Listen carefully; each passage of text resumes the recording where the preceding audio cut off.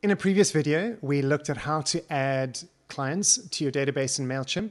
In this video, we're going to see how we edit or remove a client that you no longer want in your database.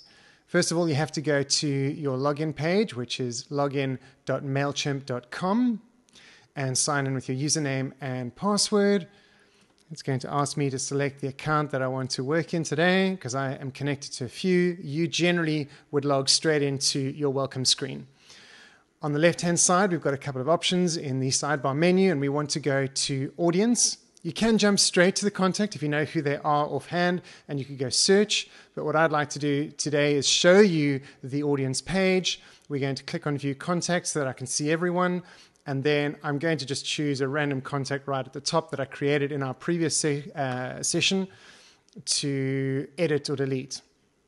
So I'm going to just move this to the side.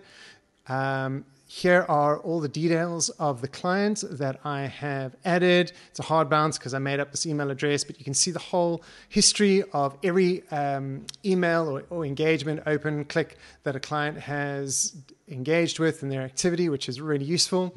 But if you need to unsubscribe them because they've left or they're no longer an active client, you can go remove contact. You can also, over here on the right-hand side, go edit and change their name, surname, email address. The reason why this one is grayed out is because it's not a valid email address, and so MailChimp has already what they call cleaned it for me. So it tells me here it is cleaned.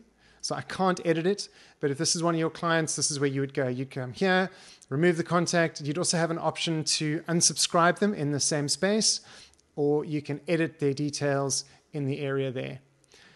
That's most of what you need to do with the contact. If you have any other questions or would like some help, give me a shout. Otherwise, sign up for our training and we can do some great stuff with you and MailChimp. I hope that helps.